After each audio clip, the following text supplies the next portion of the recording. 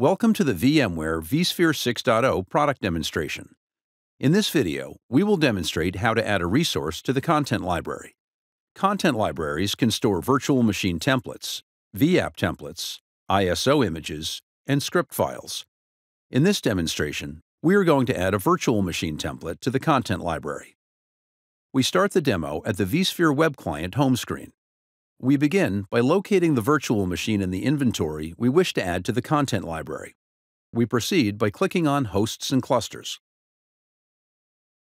From the left navigation panel, right-click on the item to add to the library.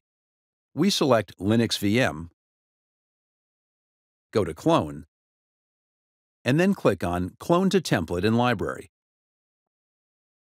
On the Clone to Template in Library page, type in the name that you wish to give to this inventory item, and then choose the library to store this template.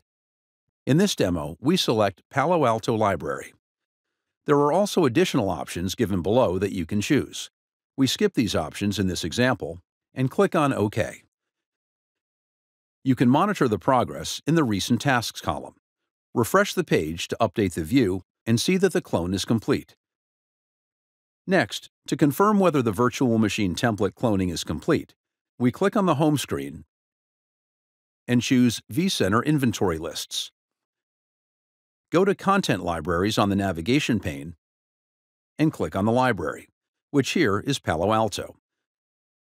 Then, under the Related Objects tab, we see that the virtual machine template is added to the content library. This concludes the demonstration of adding a resource to a content library. Thank you.